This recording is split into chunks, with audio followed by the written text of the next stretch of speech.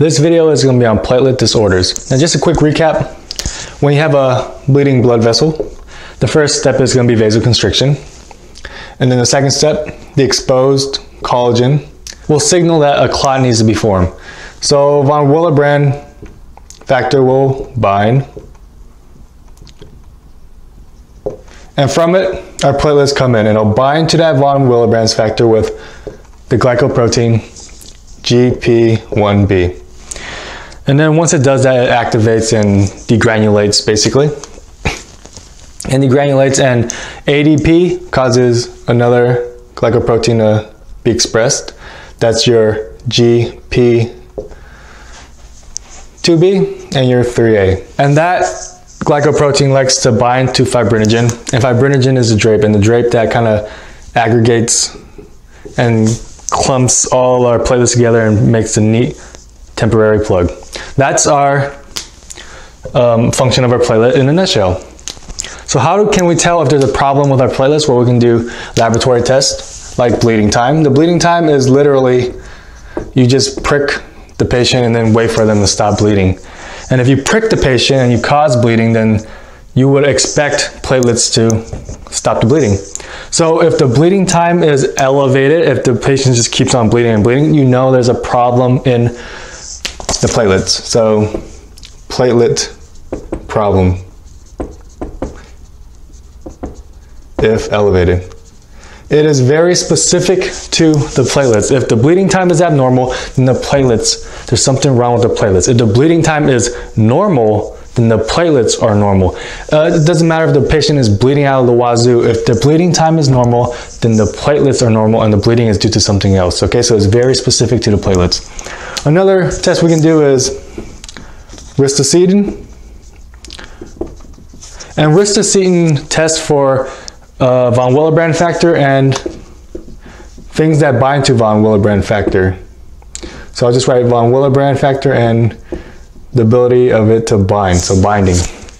And ristocetin is just a old antibacterial that we don't use anymore. We just use it for this test, and it'll cause platelets to clump if the von Willebrand factor is normal or if the things that bind to von Willebrand factors are normal.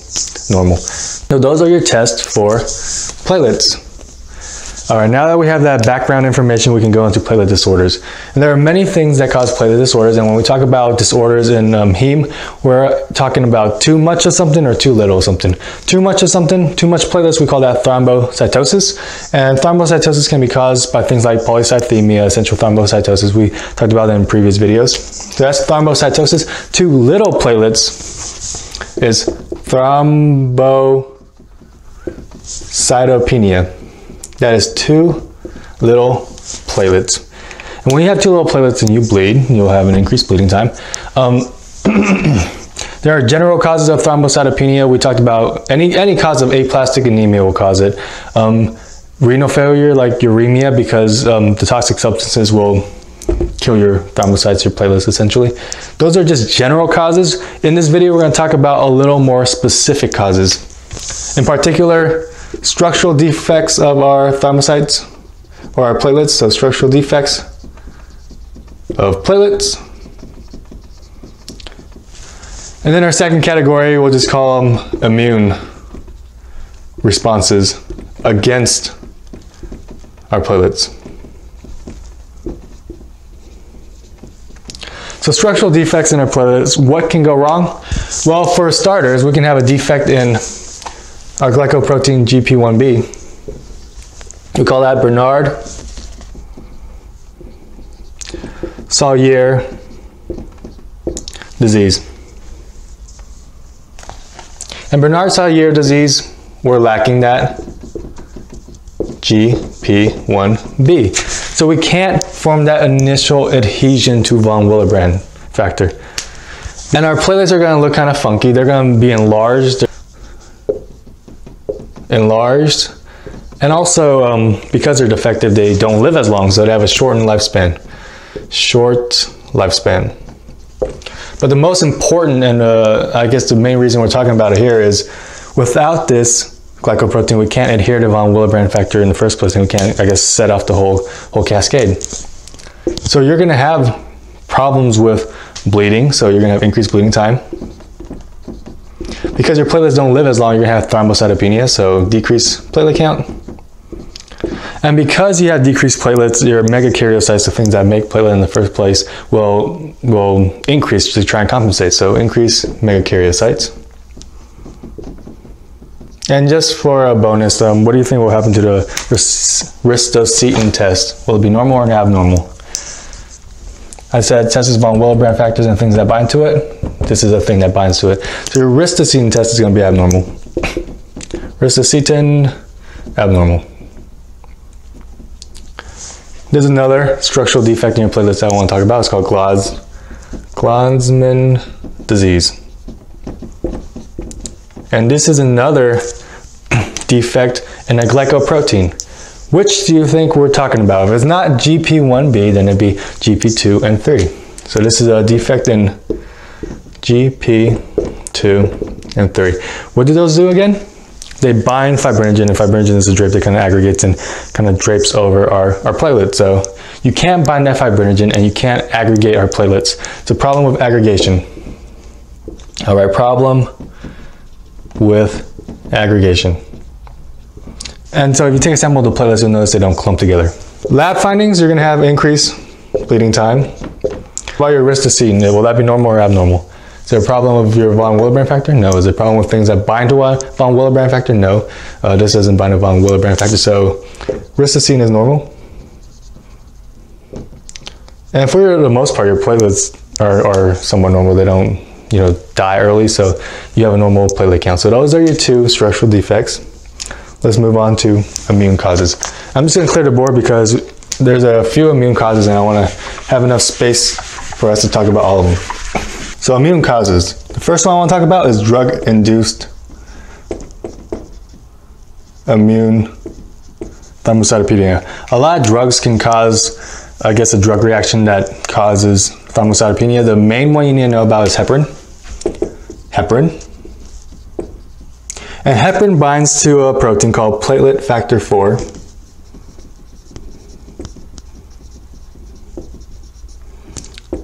Found on your platelets. And when it binds to that, then IgG sees that complex and says that's not normal. I don't like that too much. So IgG will attack it and also activate the platelet. So it attacks and activates, causing it to form a thrombi, an inappropriate thrombi, a thrombi when there's no need for a thrombi. So you're going to have all these thrombi, and because you're making these thrombi, you're actually using up all your platelets. So your platelets are decreased because you're consuming them. So you make all these thrombi when you don't need it. So you use up all your platelets, and if you cut yourself, when you actually do need the thrombi, then you don't have enough platelets to make it. So you have increased bleeding time, but paradoxically, you have a ton of thrombi in your body.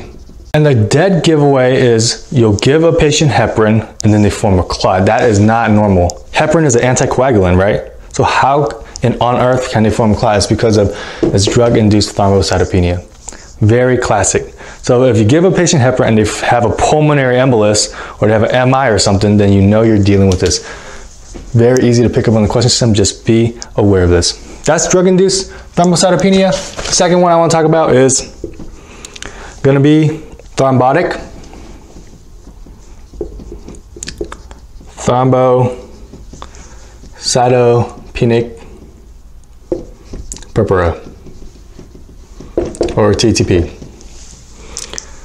As much as we need von Willebrand's factor for, everything, we don't want to have too much, otherwise we'll have inappropriate thrombi. And so there's a metalloprotein, and so there's an enzyme, a metalloproteinase. They call it metallo because it contains zinc. An enzyme that cuts up aggregates of von Willebrand factor, or multimeres of von Willebrand factor. So enzyme that cuts multimeres of von Willebrand factor. We call this ADAM-TS13, or just ADAM-TS13. And this cuts the multimeres of von Willebrand factor to make sure we don't have too much. And that way we don't have inappropriate thrombi. If you have a deficiency in this, or more commonly an autoantibody inhibition of this. So deficiency or autoantibody inhibition, because we are talking about immune causes of thrombocytopenia. Then you can't cut the multimeres of von Willebrand factor and they'll start to clump and aggregate and cause inappropriate thrombi. So increased thrombi everywhere. So much thrombi in so many places that when you have red blood cells that try and go through your blood vessels, they'll hit the thrombi and shear apart. What do we call that? We call that microangiopathic hemolytic anemia. And if you recall from our video about microangiopathic anemia, you'll recall that I said this causes it and that we talk about in the future. Well, now it's a future and now we're talking about here. And what do you see when you see that microangiopathy? You're going to see the red blood cells shared apart. Those are called schistocytes. Schistocytes. And then just general lab findings of hemolytic anemias. So increased LDH, increased bilirubin, stuff like that. So increased LDH. You're going to have thrombi everywhere. You're going to have, you'll initially just have a fever, a headache, but then as the thrombi build and build, you're going to have purpura. You're going to have renal failure because you're going to have thrombi in your renal vessels, so renal failure. And probably the most important and the most severe is neuro deficits once you get thrombi in your head. Long ago, the mortality rate was pretty high, but now you can do plasmapheresis. And this works pretty well. Your plasmapheresis, you're taking away any antibodies that might inhibit your atoms, TS13. That's thrombotic thrombocytopenic purpura, or TTP. Another one I want to talk about is going to be immune thrombocytopenic purpura. The names are very, very similar and there's not much to really differentiate them. So you got to know the mechanism down cold. And in immune thrombocytopenic purpura, this is seen more in kids, especially following a viral illness. After a viral illness, something happens and your body makes these antibodies against your own platelets. Why it does that? No one's quite sure, but it just does. So it makes these platelets, especially IgG, against your platelets. In particular, it's against G, P, 2 and 3. Do you recall what those did? That's the one that bound fibrinogen, yeah? And when your spleen sees this, sees platelets just covered by these antibodies, then it'll remove those platelets. So spleen removes platelets. Usually self-limiting. You can give steroids if need be or if severe. And if it's really refractory or you just can't seem to get rid of it, then you can do a splenectomy because, again, your spleen removes your platelets. So splenectomy would be curative, but that's on a very severe end. Usually acute, usually self-limited, usually in kids. If it's chronic, it's usually seen in adults. So chronic, seen in adults. And with most autoimmune diseases, more seen in women. And if that lady gets pregnant, then that antibody, because it's IgG, can cross the placenta, cause thrombocytopenia in the kid or the fetus. Thrombocytopenia in fetus. That's immune thrombocytopenic purpura. The last but not least is going to be hemolytic uremic syndrome. I wanted to save this for last because it kind of draws on everything we've talked about so far. Hemolytic uremic syndrome is commonly seen in kids, but instead of following a viral illness, it follows an infection, commonly E. coli, O157H7, that's the serotype, or Shigella, or Campylobacter. These are all things that cause bloody diarrhea because they have this very, very severe toxin. That toxin actually damages our endothelium, so much so that it causes widespread damage and then widespread thrombotic form. So thrombi, inappropriate thrombi, and again, that consumes platelets, so you get decreased platelets. If that toxin wasn't bad enough, this toxin also blocks atom TS13. So decrease atom TS13. So you're getting a ton of thrombi. And because you have all these thrombi, you get symptoms similar to thrombotic thrombocytopenic purpura. So you're gonna have microangiopathic anemia, you're gonna have purpura, you're gonna have renal failure, you're gonna have all of these. But there are a couple of differences. The difference is that here, instead of initially getting things like headache and fever, here, because it's due to things like E. coli, Shigella, you're gonna get bloody diarrhea. So that is a big thing that separates it, of bloody diarrhea. And like I said, you're gonna get all these symptoms, microangiopathic anemia, purpura, renal failure. But the big one is gonna be renal failure. Acute renal failure, you're gonna have oliguria, basically not enough urine because your kidneys are shot. And it's quite common, so you need to be able to pick it up well. Treatment is usually supportative or plasmapheresis. That does it for your platelet disorders. Hope you enjoyed the video. See you next time.